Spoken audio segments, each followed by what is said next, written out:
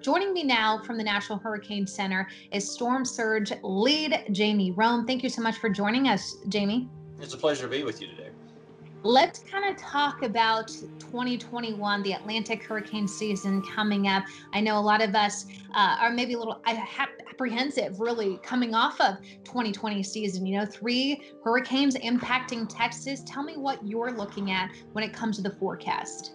We're really trying to increase predictability as best possible, accelerate some of our science and technology, because the response from a hurricane and a pandemic are different, right? You typically, lock down or sit still during a pandemic, and in a hurricane, for coastal residents, we advise evacuation away from the storm surge. So limiting unnecessary evacuation orders with improving predictions is really our top priority going in 2021.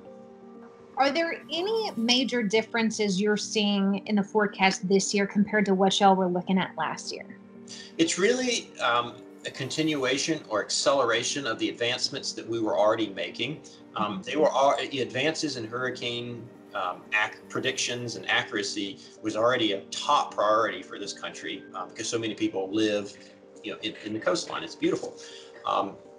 And then when we had the pandemic come, evacuating people or shoving them in shelters is just not smart. And so we really had to strive hard to accelerate these improvements that were already scheduled to come. For example, we're upgrading the modeling system that we use to make storm surge forecasts this year, and it was previously scheduled for 2023. So we're going to do it 2 years early, which is scary and difficult, but it's needed. The nation needs that improvement and predictability so much.